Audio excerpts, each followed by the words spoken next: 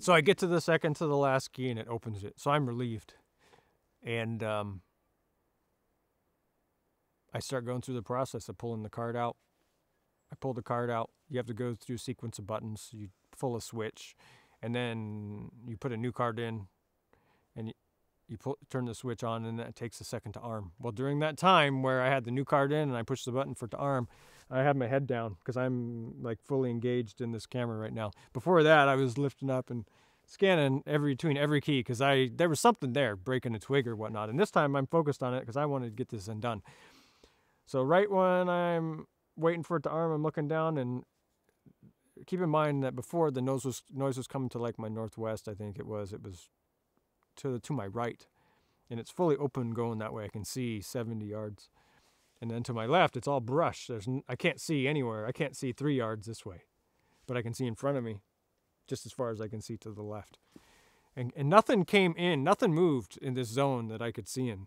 Every time I lift my head up, there was nothing there. I never heard a noise of anything walking or moving. I just heard snap, snap twigs, and I heard that that snort sound. And then when I'm about ready to, any millisecond, the camera is going to be ready for me to arm it, I hear like I hear exhale, groan, growl, and it's right in front of me. It's like right in front of me. And my head's down. I'm wearing a red hat. I'm wearing a flannel shirt, a quilted flannel, white and black flannel shirt, blue jeans, and a red, I think it's a Cabela's hat, and it's got a blue C on it. And I start to, I knew what I'm going to see because we had been researching this site for over a year, and we never got pictures of bears. We never saw a track of a bear. And this is like a really deep gruntle, groan, growl. It's like I could sense that this thing was heavily disgusted in me when it did it. I could feel the disgust in the growl, and it was deep and low and long and loud, right? And it's like really close to me. I'm so scared right now. I'm literally crapping my pants. This thing is literally on top of me, and I never heard it go there. And I have my head down like this, and I know I'm going to look up, and I'm going to see it, and it's going to be right in my face. And I start to lift up my hat, and as I'm lifting up my head, I can start to see it come up under the brill of my hat, and it knows I'm going to see it as I'm lifting up my hat, because as I'm lifting my head up, it starts ducking. And it goes from fully standing up, because as soon as I get my hat up, it's fully standing there, and it starts to go down. And it's fully standing up right next to this alder tree that's like 20 yards in front of me. It's just to the side of it. And it's like 8 feet tall, and its shoulders are about 5 feet wide, I would say. And it's huge. The thing is wider. The shoulders are wider than the windshield of your car back there. I'm not joking. And the head is just like a nub on top of the shoulders between the body. And I could see stuff stuck in its hair, like sticks and stuff, like debris had literally like stuck in its hair, like camouflage. It was on its shoulders and its back. I didn't really see the back, but then as soon as it knew as I can see it, it went down to this motion where it squatted, and then it shifted to the left. Like you would see a gorilla go down on all fours, where like it would put its arms in front of it between its legs. It did that where it was facing me the whole time. It never lowered its head. It was looking at me, and it dropped down to a squatting position, and it shot to that, it shot to its right, my left. It just shot to the left, like shuffled. But it did it unnaturally fast and with no sound, not any sound, no sound. It was completely silent when it moved. And it did it so fast that's the one thing that stuck in my mind. I was just like, holy shit, this thing. I'm a tactical thinker. I was on the SWAT team for 5 years. I was still on the SWAT team when this happened. I was a detective for 5 years. When I look at any situation, I think tactically, because my life depended on it, right? I'm always thinking about scenarios, especially when I was in that job of what could happen here, what could happen, how will I escape if this happens. I mean, always considering 100 scenarios for every call you go to, because you got to consider all possibilities, right? So this is unfolding in front of me. I'm seeing this massive threat, predator in front of me, and it shifts to the side, and it's doing it unnaturally speed. And the first thing I know, because I was a sprinter in high school, I ran the 100 and the 200 and the 4x1 relay, and I was a fast runner. I was like one of the fastest people in my school. I looked at this thing move to the left, and it's 20 yards, and I knew in my mind right then, if I turn and run, it's going to be on me in 2 seconds if it wants me. 2 steps. I won't make it further than that. It'll be on me, and that's it. And I thought it was flanking me because it moved towards my car. First thing in my mind, I thought, okay, this thing's flanking me. It knows that my car's over here and I'm going that way, so it's going to head me off. It's going to get me. I'm thinking I'm dead, right? I'm thinking there's no way I'm out of here alive. And so instead I decide I'm not going to my car, I'm going straight for the road, because that's the quickest route out of here to get to some sort of safety, because I'll be on the main road in the open. And so I went straight, and I went right through the blackberry briars, and I got on the road, and I started hyperventilating. Made it to my car, and I broke into tears immediately. And I drove like the 12, 15 minutes home, and I got home, and I guess my face was white as a ghost. My wife asked me what happened to me. I said I just had a Bigfoot encounter at Harstein Island, and I went and I called everybody I knew. I think I called Jeff Meldrum, I called Wally Hersom, and I called Derek, and I called Dave Politis. I called like 10 people, and I told them everything that happened. I said, I'm done with this shit. I ain't doing this no more. You know, I'm finished. I was freaked out. I mean, I was scared. This impacted me heavily. I felt like I was prey. This thing was emotionally built up. You know, obviously these things built this whole incident up emotionally. They built it up as high, as big as they could get it, because they wanted maximum effect out of it. At least that's what I thought after this, because they scared the living shit out of me. And I thought they were going to kill me. I thought I was dead. You know, these things ambushed me. They were waiting for me to come that day, and then they taught me a lesson. That's kind of what I thought. And I went through my mind for a while that I'm quitting, I'm doing all this, you know, and then I thought, I can't. I'm right where I want to be. I put all this work and effort in to get to this point where I'm at right now, and I'm here.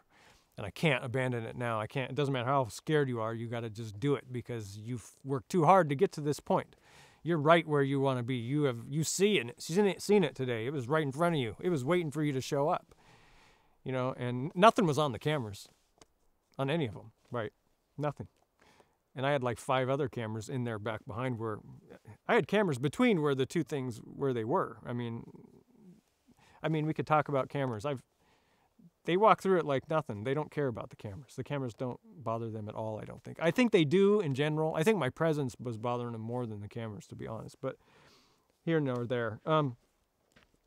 So basically, you know, what happened was the fact that I was going to quit, and then I couldn't, because I had to keep going, because I had invested too much into it, and I was so close to what I was trying to get to, you know.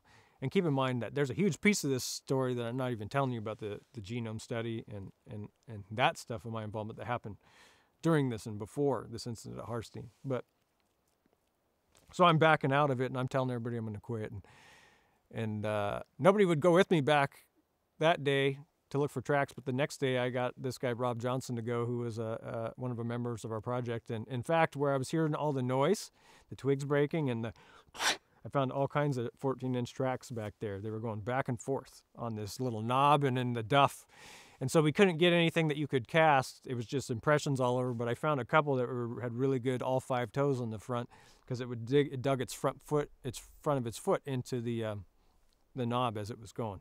It was like moving back and forth like it was panicked. There were multiple sets of tracks on top of each other from like the same one, right? But where I saw the one in front of me, there was no tracks there. But the ground was hard, and there was leaves on top of it. It was more clay, and I'm not surprised there wasn't any tracks. But then I noticed that right where it stopped and where I stopped hearing it, there was a huge pile of broken trees that if it would have kept going through it, it would have been a huge crash and massive noise, and I didn't hear a sound. So either it just stopped there out of my view and just was silent. I don't know. You know, I don't know what happened to it after it went out of my view, but it didn't make a noise, not a sound. But anyway, so I went back and looked for tracks, and then I'm still fighting the idea of quitting altogether, but I can't. So I'll tell you, kind of 2 things started to happen at the same time when this occurred. I started to go back almost every day for a little while, just to that spot, and I put a bucket up in a tree right where I seen it, and I started leaving food out, tried to establish baiting where I could give them food. They didn't want any of my food. And in fact, I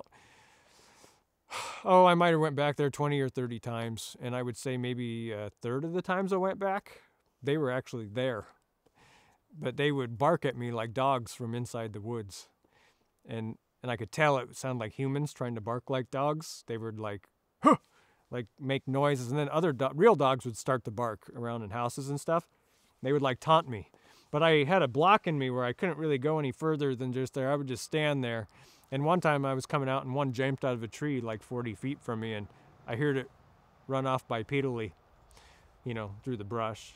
And another thing that started happening about that same time is right after this incident occurred, I started to wake up at 3 a.m. every morning. This happened, I would say, 2 months straight, like 60 times in a row. It was really distinct. Same thing every single time. I would wake up wide awake, out of bed, like boom, and my head would be totally clear, nothing in it. And then these impressions would come into my mind, not words, just impressions. And it was like in third person form. And it would be same thing every time. It would be stop looking for them, stop doing your cameras, stop all of it. And after about the first, 10, 12 times, it got to be a routine. And it was weird. This would happen, and then I would fall back asleep right away. No problem. I wasn't awake. I wasn't like jacked up or nothing. It was like this impression at 3 a.m. on the dot. I'd look at the clock. It'd be 3 o'clock, and it would be the same thing. Stop it. And it was in third person. So I don't even know who was doing it, or what it was. And then finally, like I said, after a couple weeks into this, it became routine. Finally, I asked, well, why if I don't stop? What's the consequence? No consequence expressed. I didn't get any response when I asked the question. But it wasn't like I was getting a voice. It was an impression. You understand what I'm saying between the two things? There was no voice. It was like a feelings. It was impression.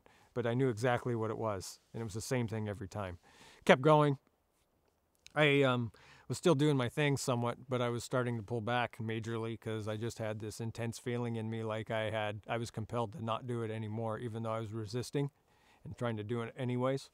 But as time went on after that fact, I kept pulling back, and there was more things that happened that kind of forced me to do that because the ante kept getting upped, I guess you would say, on it. And they started to reveal more, to show me more, because I think I was the kind of person that I was smart and they knew I would understand. I would get the point, I guess, of what they were trying to push through to me. And so it didn't end there. I was woken up at night and I was waiting for it to happen so I could respond or ask questions even. And it wouldn't acknowledge me. I'm not important enough to answer any of my questions, I guess. No consequence expressed, nothing like that if you don't quit. So it's like, okay, it's just hanging out there. Don't do it, but if you don't stop, nothing's going to happen anyways. At least I don't know. So I keep on kind of going, but I'm starting to withdraw back. And I pull in I'm working swing shift, and I pull in from the end of my shift one night. And the weather was warm. It was warm at night. It was like 2 a.m. That's when I got off. And as soon as I opened the door of my car and stepped out, as soon as I got both feet on the ground, literally on the other side of the street, which is like 15 feet from me, I get a volume 10 high-pitched Sasquatch scream at me.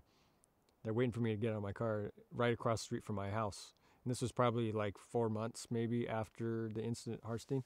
They had stopped waking me up at that point. That was done, right? I'm not getting woke up at 3 a.m. anymore. But I'm still kind of doing my thing. And so I get screamed at by a Sasquatch right on the other side of my driveway behind some blackberry bushes in the neighbor's yard. So I ignore it, and I just walk in the house like it didn't happen, right? It's 2 a.m., everybody's asleep, but it's like as loud can be. It's like as loud as you could turn volume 10 on a stereo. This thing's in my ear, right? It's waiting for me. They're waiting at my house for me to show up. It's like we know where you live, right? But how do you find where I live? I don't know. But that was one incident. Another incident that happened pretty close in proximity to that one afterwards is my wife calls me one day, and my wife is not a Bigfoot person. She never been engaged in research with me or had any interest in it whatsoever. But she calls me one day and lets me know that, she's compelled to call me at work on my cell phone in the car, and I'm on patrol, and she tells me, yeah, me and Taylor, which is my youngest daughter, and my daughter was like 2 at that time, or 3, maybe 4. And she says, we were just sitting in the front yard, and I distinctly noticed these 2 small rocks bounce right next to me. She said, it like the size of, a nickel, and they were smooth like they came from the beach. And she doesn't know where they came from, but she was concerned enough that she called me on the phone to just tell me about these 2 little rocks. And I was like, well, I don't know. I said, was there anybody playing in the bushes? Because there's like bushes all around the house and stuff like that. She said, no. Did you hear kids around? And she said, no. And what about somebody running a lawnmower? Could a lawnmower have thrown them? She said, no. But I said, did a plane fly over or anything? She said, no. It happened like a few seconds apart, and these rocks just bounced by me. And I'm like, okay. And so I started to think about it, and like, is this like a sign to me that they want me to know that they know I have a wife and kids? I'm like, I'm starting to consider this stuff, right? And I'm like, I'm being a little concerned, but I don't want to really acknowledge this stuff so much because this is getting pretty weird. This is real personal now at this point. And I guess the thing that happened that took me the longest to admit to myself, because the significance of it was fairly huge, and it was too far out for me to really accept it for a while, and it took me probably a good year and a half or two after the incident until I would actually even talk about it to anybody. When I would go out to research locations, I would always, just as a thing on the side, randomly I would do this, and I would establish it everywhere that I was going to establish any type of long-term research or go back to for a camera or anything. I would just take 3 sticks crudely and do a teepee structure, and it could be this high or this high, whatever sticks I could find laying around that would hold up together. And then I would do a small one on top and balance it on the top of the 3 sticks. So I'd have a teepee with a balance stick. And I didn't even tell anybody I was ever doing this. It was just something for me to see if I could get something to, communicate back to me with something similar. Because I know stick structures. I'd seen stuff, and I wasn't big on stick structures, but I had seen enough of it and talked to people that it was something that I was going to utilize as a tool. It's easy to do. It's a way to have communication. So I'm coming home on swing shift this one night.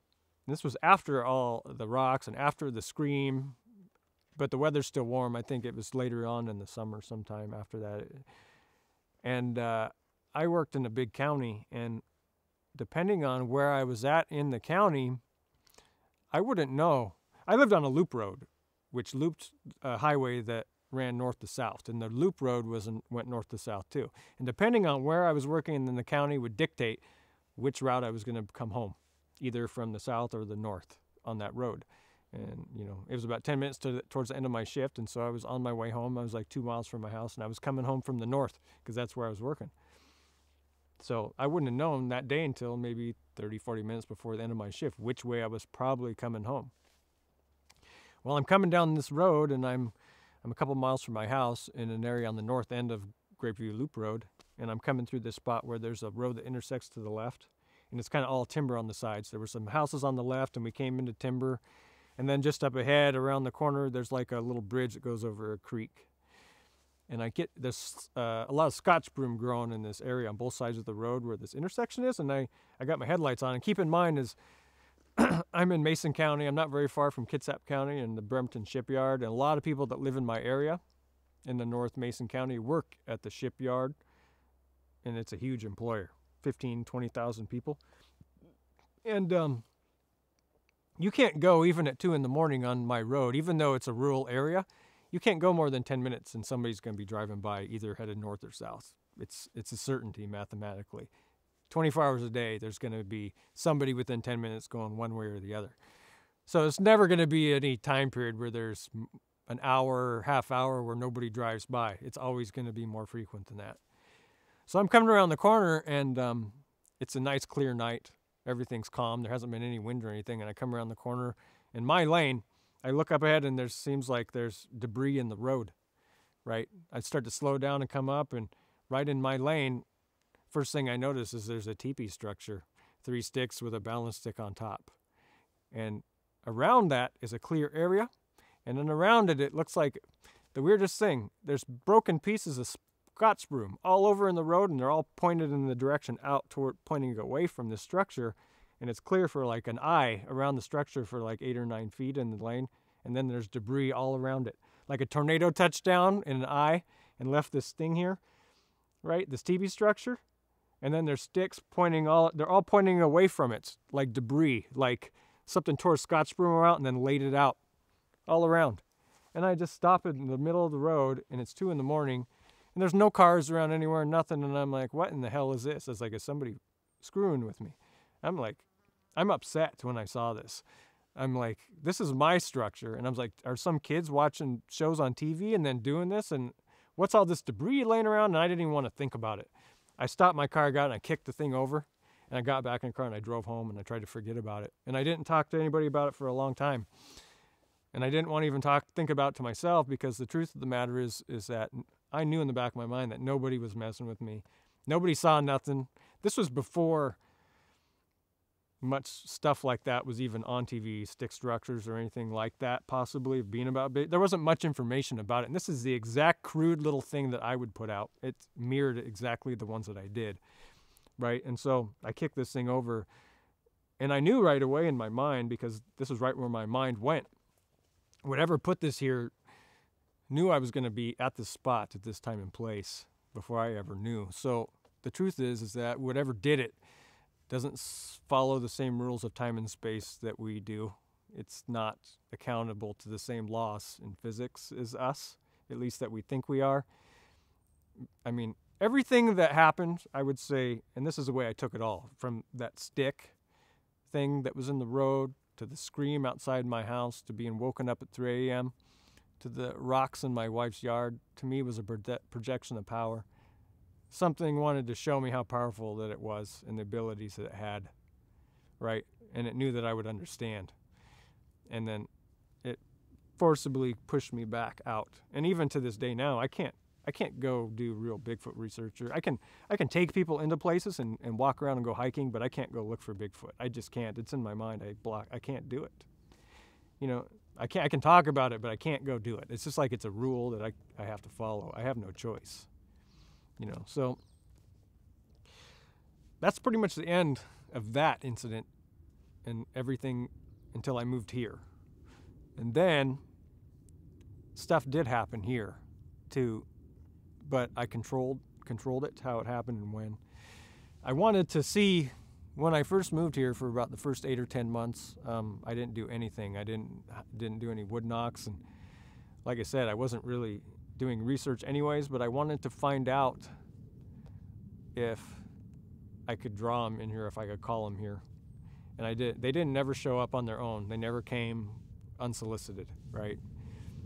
They were just not here. And historically, there have been reports here, but nothing has happened up here for 20 years before I came. And nothing during the time I was here to anybody else. Areas like have high Bigfoot areas, they seem to also be high UFO areas or other strange phenomena. But then you also see a migration of people that are more strange, like witches and people that engage in that type of thing and more earth-type energies. They seem to migrate to the same areas. And it's not related to these other things. It's completely separate. Like this area in particular, you have a migration of these other types of people that come here for a different reason. They're drawn here to an energy too. Maybe it's the same type of energy that draws this other phenomena to be here. Everything is just attracted to it. You know, people that more in touch, more clairvoyant people, more people with abilities, or, you know, they may not even know, but they migrate to an area because there's a certain draw to it. It could be the minerals in the ground. There's something to the area historically.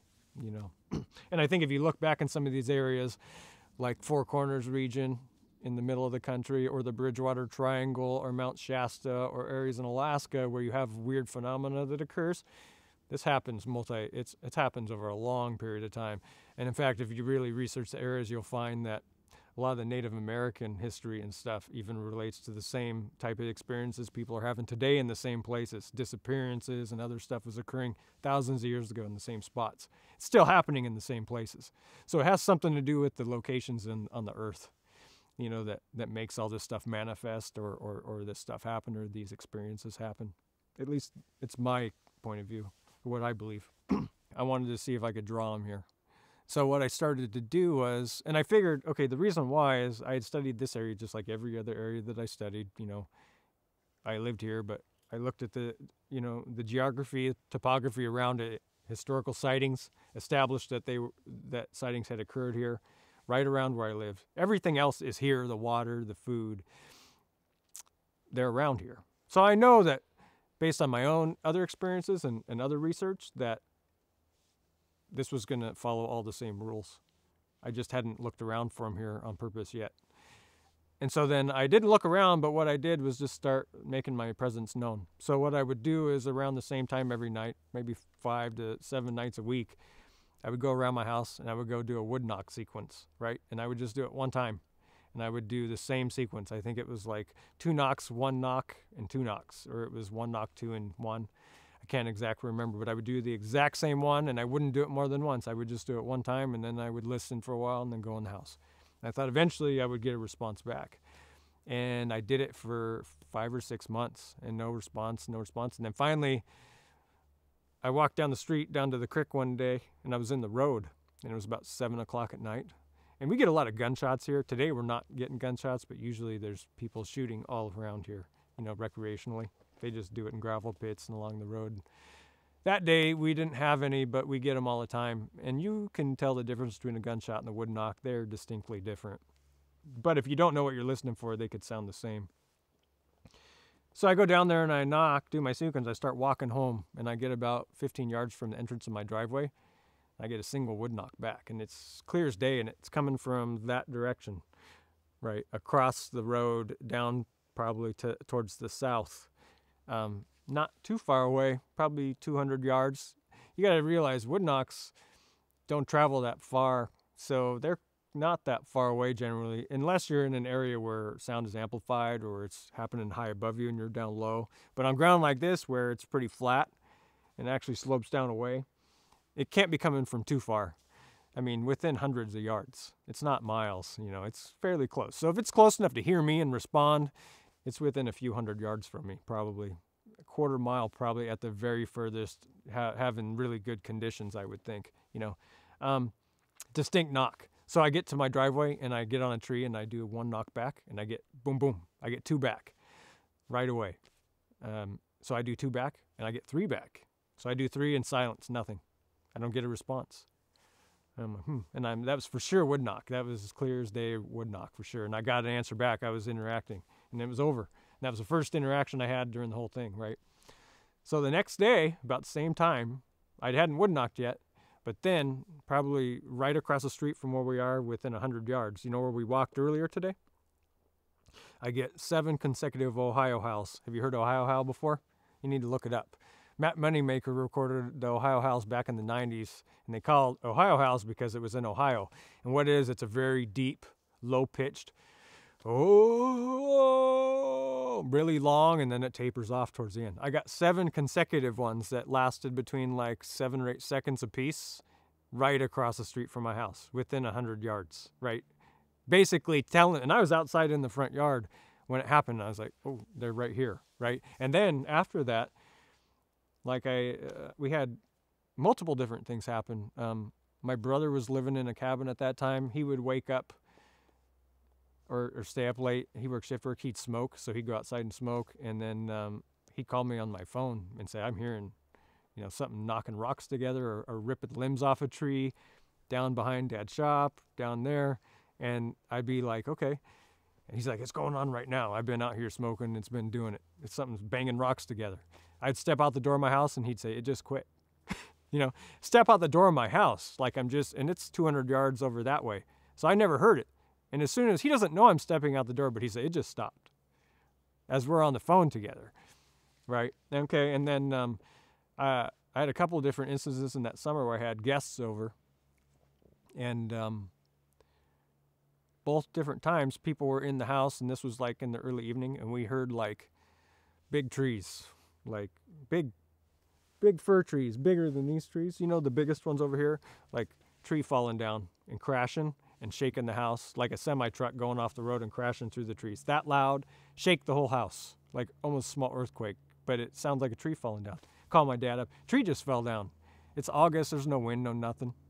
We look around the next day at property, no tree fell down. We heard that happen 2 times, where everybody in the house felt and heard it, but then there was no tree that fell down. It's like in an alternate dimension that a tree did fall down, but we were able to feel it and hear it. Ron Moorhead has a story like that from Sierras.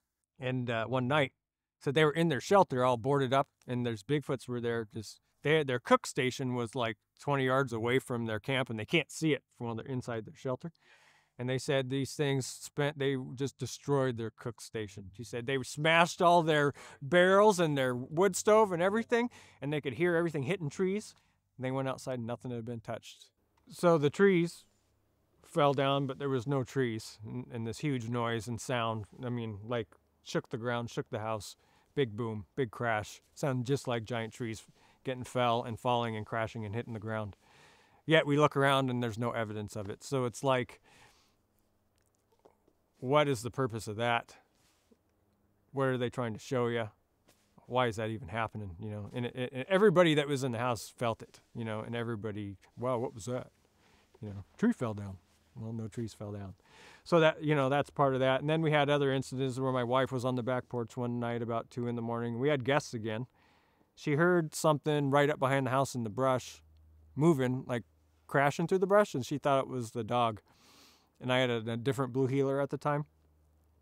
And she's a good watchdog. So my wife calls the dog. The dog comes out around the front of the house and doesn't even alert to whatever is in the brush moving while the dog's coming, which is totally unlike the dog. It's like not even paying any attention to it. So it's not the dog. And then I go up there the next day and I find big impressions going up the hillside, up through. You know, this kind of was an ongoing off and on thing. It would happen periodically where we would hear different stuff. We heard monkey chatter type sounds. Could have been owls up behind the chicken coop one night. My parents did. We're like at 4 a.m. Actually, they got up early and it was going on up there. We've heard other vocalizations, but nothing has happened for quite some time. And where it all kind of stopped was, it started to stop at a certain point in time where I went to Denver to speak at a conference, the Mile High Mystery Conference. And while I was there, there was another conference going on. There was a women's business conference happening in the same hotel. And at the last night that we were there, we were drinking with some other people, and then there was other people drinking. We ended up in this group where there was like 3 or 4 women from this conference with a bunch of the Bigfoot people that were there. And we were talking, and I was talking to this woman. She was named Elaine. And she's actually a clairvoyant. She's a medium. And her business is she works on referral only. And she is a fertility medium. And what she does is connect couples that want to get pregnant with souls that want to be born. And she has like a 90% success rate. She only works on referrals. And she gets, I don't know, she told me it's like 20 grand. It was back. She lives in Hawaii now. She lived in New Mexico. She makes a lot of money. She's really good at what she does. And it's a lot of people that fail medically through getting help, and they come to her and then have success. I end up meeting her there, and she tells me, oh, I can tell that you have a purpose and all this stuff. And she ends up talking to me later about some other issues that I had related to, I felt like, you know, people were trying to draw my energy off me or something like that. She said, oh, I can help you with that. I can teach you some stuff. And she says that I'll give you a free Skype session, a couple of them, and I'll give you some skills where you can learn to do this stuff. I'm like, okay, I'm pretty open-minded. So I did, and then like the second one that I did with her, she stops it during the meeting. She says, there's somebody here in my office that is trying to talk to me about you. And she says, I'm not sure what it is, actually. And she stops talking to me for a while, and then she comes back and she said, she said, these are Bigfoots, actually, that are here there's one here in my office. And it's actually a Bigfoot that lives close to where you live. And he's here talking to me, and he wants me to help you to learn how to communicate with him remotely. And she says, you can do it. You have ability to do it. You just don't know how, but I can show you. And he wants me to help you learn how.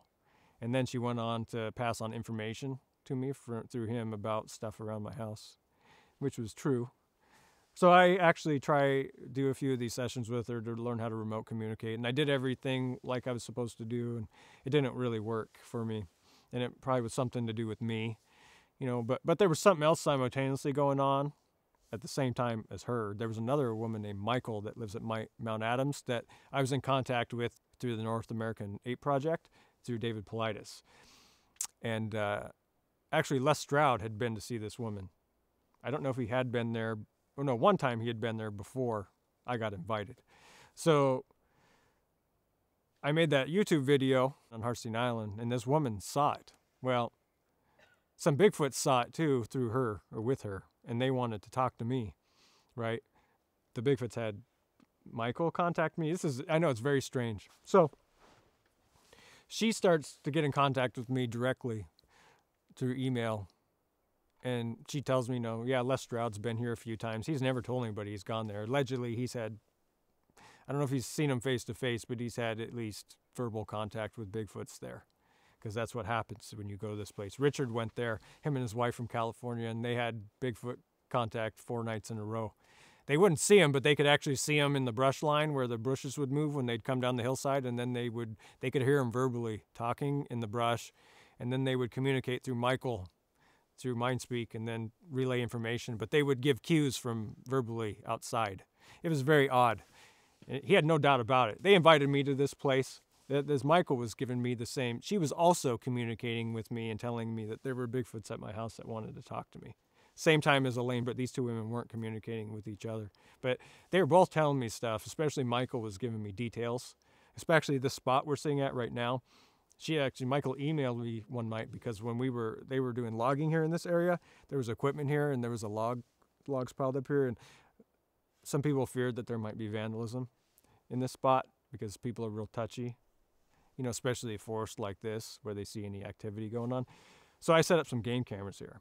I got an email from Michael. I never mentioned anything to her, and she said, hey, they wanted me to contact you to let you know that you don't have anything to worry about where that work is going on next to your house, where that equipment is over there. And nothing's going to happen. She said, nothing's going to happen bad at all, right? You don't have to worry. And I was like, that's way too much information. And then she goes on to tell me through other emails how they sit up behind my house and they watch me through my windows. And she described the inside of my house. And they wanted to also, okay, this is something, my wife has epilepsy. And I haven't told anybody this. This is the first time right here that I'm going to tell anybody. They wanted to know this, and it was too personal for me that I've been not sleeping in the same bed as my wife for a long time, for a couple of years, because of the fact she doesn't sleep well and she's on meds, especially at night where she can't be disturbed. They wanted to know why I wasn't sleeping in the same room. They asked through Michael, they wanted to know why, because they seen that I wasn't. They knew, right? And then eventually I pulled back out of this, and I put out some ultimatums where it wasn't happening. It was very persistent, coming from 2 angles at once. Like, these things really wanted to talk to me. And they had been in my house before too, she had said, but she said I could stop that if I wanted to. I could just tell them it wasn't okay. And at that time I wasn't sure. I said, well, whatever, but she described my entire inside of my house from Mount Adams to me through them telling her everything and my whole property. And later I went up and looked behind my house, and I found where they had been watching me from. There's a spot up there where I'd found where they had sat, and there was kind of some sticks stacked up in different places. And there's a spot where I could show you, but I don't really actually want you to put my house on camera, but behind my house up above on the hill, there's a spot where there's small cedar trees. They're all pushed down in a circle, and they were all broken over. And then there's another one where there was 2 trees next to each other, and there's one of them's bent over and the top broken out of the other, and it was a fork top, and it stuck into the fork next to it and pushed the other one into the ground. And they're only that far apart, so there's no way that could have happened without something doing it. And I found what looks like a bed up there and stuff too, where one had been laying down right up behind my house.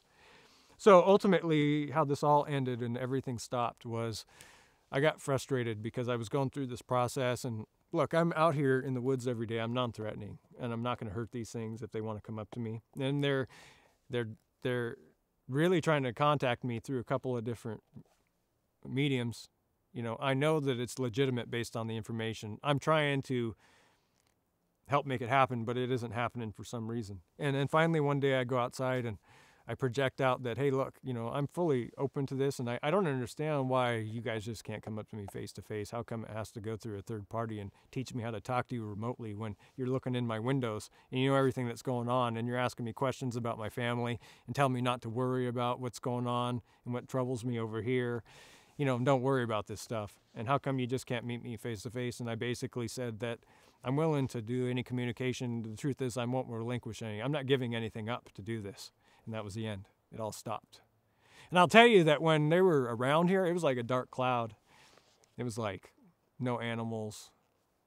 It didn't feel good. It didn't feel right.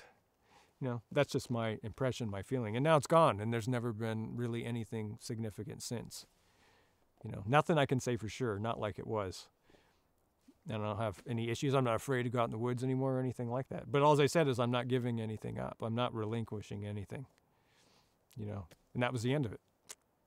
It's like I had to give something up to keep going, and I wasn't willing to. And I don't know what it was.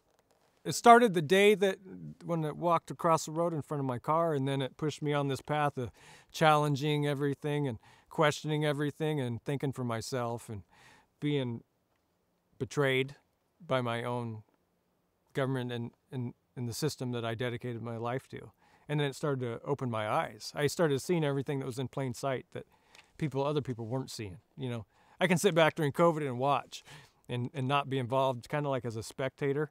And I get to see just how people just sheep. They don't know. They're just doing what they're told. They're just being controlled, you know, kind of, and I'm just watching. I'm not being controlled by the same thing. I'm on the outside looking in, but I get to watch everybody else. You know, I walk a parallel path as an observer, kind of is the way that I feel. I'm different. I don't have a lot of friends. You know, I don't. I stick close to home. I'm with my family. I don't have many friends at all. You know, I don't really want any friends. You know, I just don't. It's got to be like 3 years probably since anything has happened at all. Yeah, probably at least 3 to 4. Yeah, because my dog's 4 and nothing's happened since I've had her, I don't think at all. I suspected a couple of things, but then I didn't have any way to really confirm it. I had an egg go missing once that could have been a bird that grabbed it though too, because nothing happened after. I thought it was them, but then I'm like, nah, because I put some eggs out just in my yard just to see what would happen. But then I'm sure they come through here still, but I'm not a point of interest anymore for whatever reason. You know, they don't bother me. I don't have it here. Haven't heard any. I've heard what I thought maybe was some distant wood knocks here and there, but I haven't tried to answer anything back, or I don't want to engage. I just don't want to. You know, it's like people want me to go with them and stuff. Maybe I just feel like I'm used as bait, to be honest with you. So it's like, why? I mean, I've seen them twice. I don't really want to see them again, and it's not. I already know they're real. I'd rather just not. Nothing really has good come out of. I mean, it is good, I would say, but it just doesn't feel like a positive experience, any of it. The first time I saw the Harstein experience wasn't positive either. I was intimidated. I feel like you said, it's a powerful being, and it wants to let me know how powerful it is. And somehow I scared them enough, or I was persistent enough that they were concerned with me enough to expose to me a little bit more than they exposed to most people. They knew that I wouldn't give up and I'd be persistent unless they really sent it home. So they went as far as they could without making me disappear, I think. You know, really. Because they showed themselves to me, they vocalized to me, they projected fear into me, strongly, dread. And then they showed me that they have the ability to locate me without following me home. They can wake me up in my dreams if they want to. And then they can defy the rules of time and space to get their point across if they want to. What else can do those kind of things? What else can they do? You know, I don't know. But I don't really want to find out too much either. I mean, because everything was pointed directly at me. It was to get my attention, to let me know, look, we can do this. We can do this. It wasn't that information was given to me to divulge out to everybody else. It was meant to change my behavior somehow or another, or that's what my impression was. So, I mean, I'm all like, yeah, now just because I've talked too much and it's just about it, and I'm all, you know, jacked up right now. You know, my body's tense. Well, yeah, no, I won't say nothing positive. This thing has all been really positive. I'm just saying the incidents in themselves, how it manifested out, didn't feel good or positive. It was all fear and dread and black cloud, and it's just something else, you know. It's not that at all. But I have gone through an awakening as a result of it, you know, from the very beginning. And I do think the first Bigfoot sighting was responsible for my path in life changing ultimately and pushing me to some sort of purpose. And now I think that my purpose is to help awaken people in one way or another, just to let them know that things are not as they appear. There's something else going on.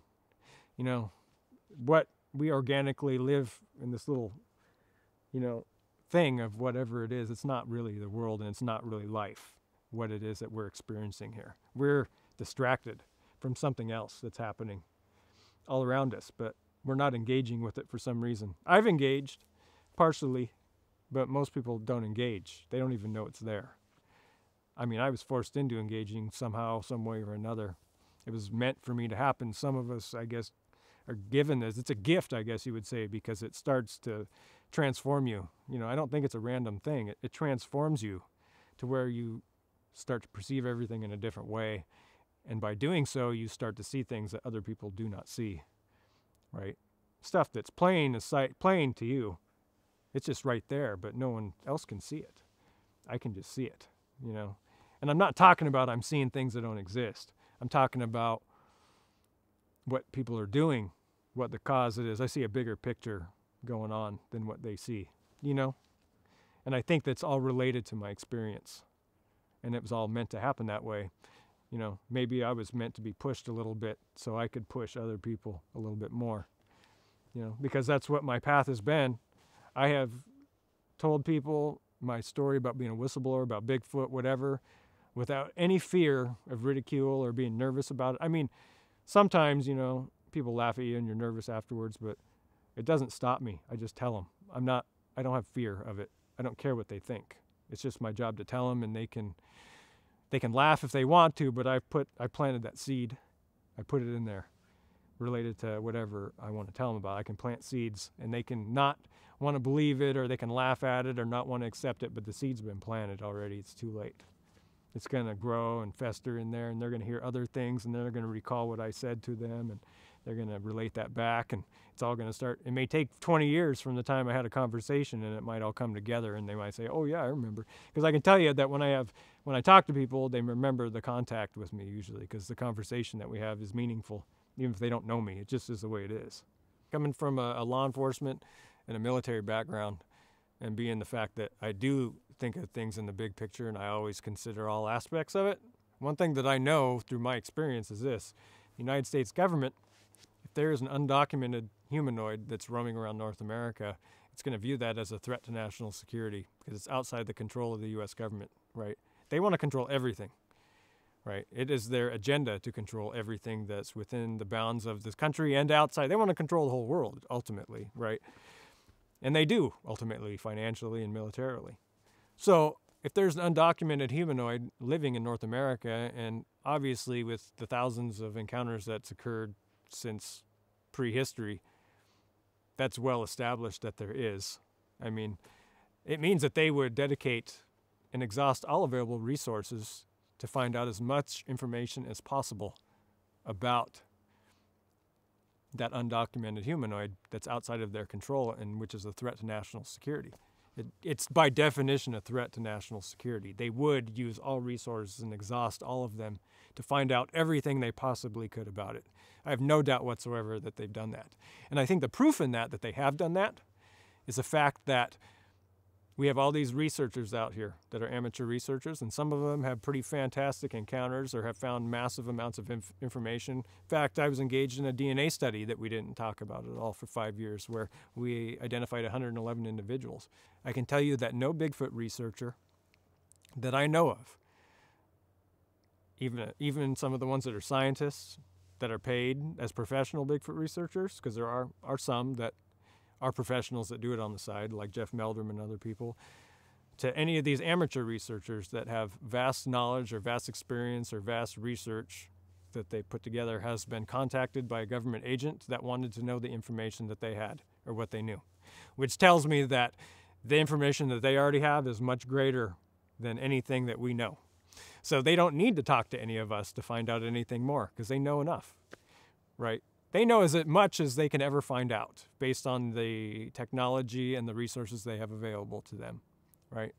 So they don't need to talk to us, which tells you that the other fact of the matter is that there's been no disclosure pretty much related to Bigfoot when it comes for the government. The only disclosure that's out there, and it's supposed to be allegedly tongue-in-cheek, is there's a Army Corps of Engineers book that came out in the 60s where they mention Sasquatch and they give information related to it to people that might encounter them related to the military. And they say it was tongue-in-cheek how that was all put out. I think maybe it was soft disclosure. Who knows? But that's it.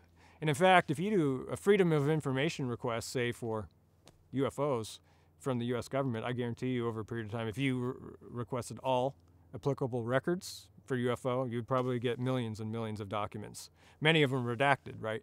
But I guarantee you that if you do an freedom of information request for Sasquatch, you're going to get very little to nothing, meaning they're not divulging any information that they know on that topic, meaning they're willing to on UFO, but they're not willing to say anything on Sasquatch. So I used to talk to Meldrum all the time. I probably talked to him at least an hour a week on the phone. I talked to him directly. He was talking to me all the time we were talking. He was interested in what we were doing. And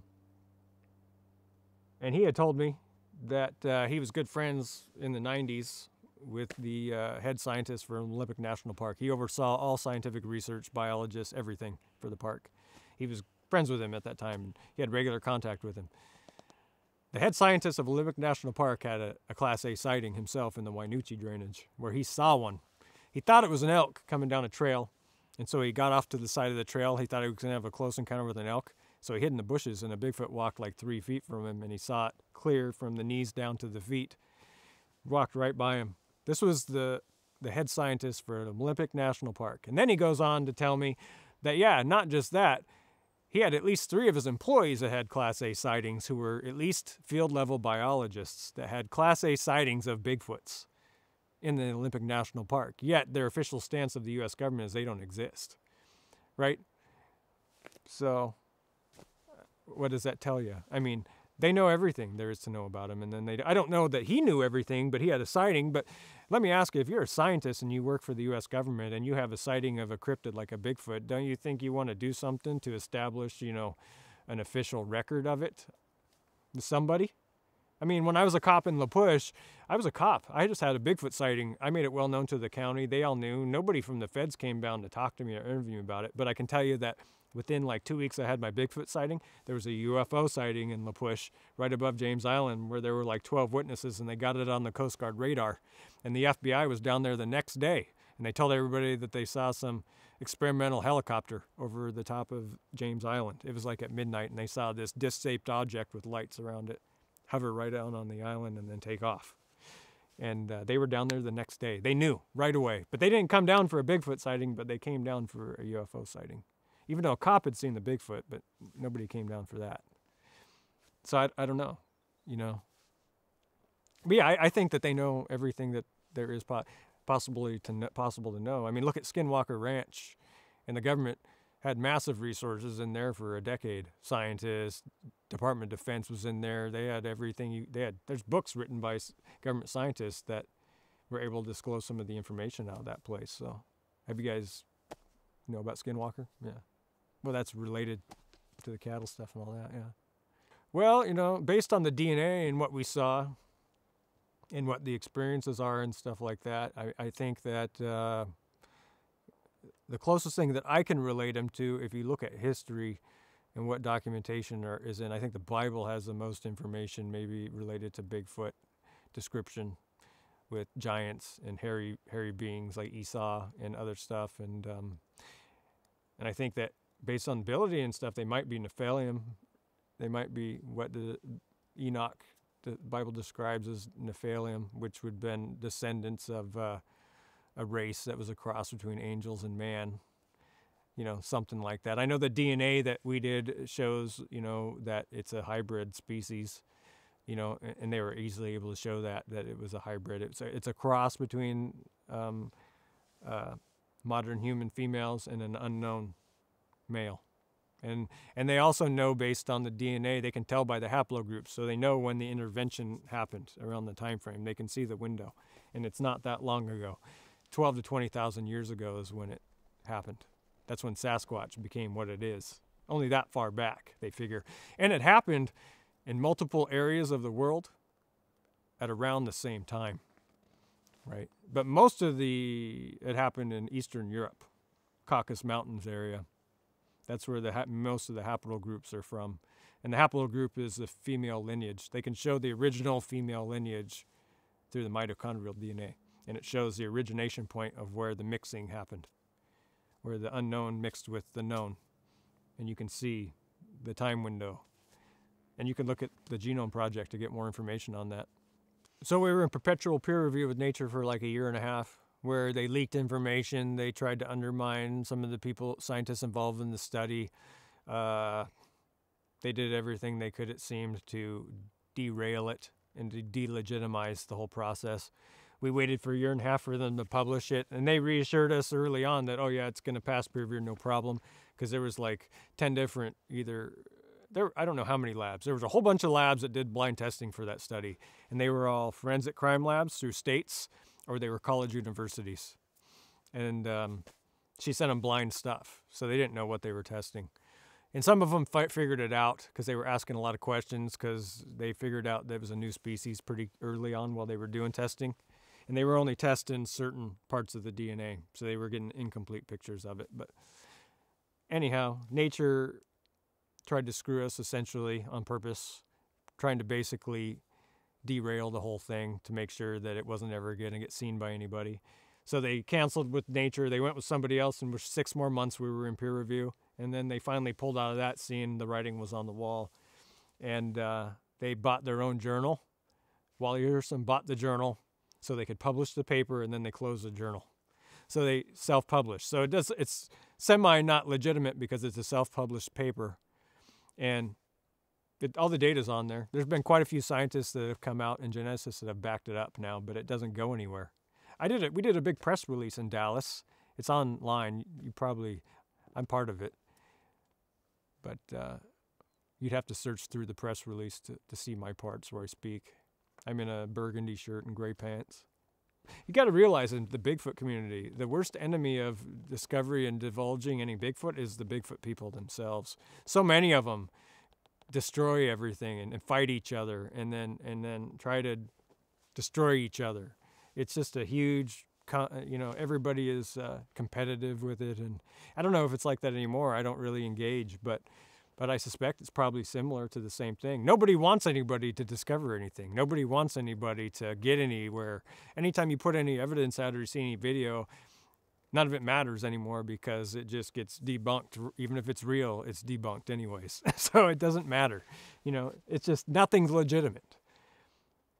That's my experience with the whole thing. I think Bigfoot researchers' biggest enemies are themselves, to be honest with you. Not all of them, but some of them in general. It seems to be that way. And I don't know if it's still that way or if it's changing more. But it used to be, it seemed like.